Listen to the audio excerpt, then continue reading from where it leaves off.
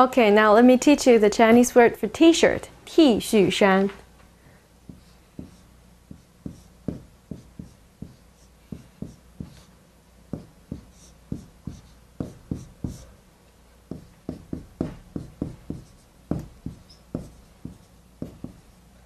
This word is so interesting because you can see both English letters and Chinese characters in this one word. And obviously it comes from the English word t-shirt. And shan, like I told you before, in chen shan, which means shirt, it means shirt-like clothes. So t-shirt is something, shan. And the first two characters, t xu, sounds very similar, like t-shirt. So this part is based on the English pronunciation t-shirt.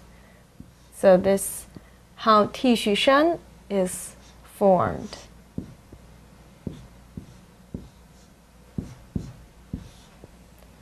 Shan. Okay, let's practice writing it again.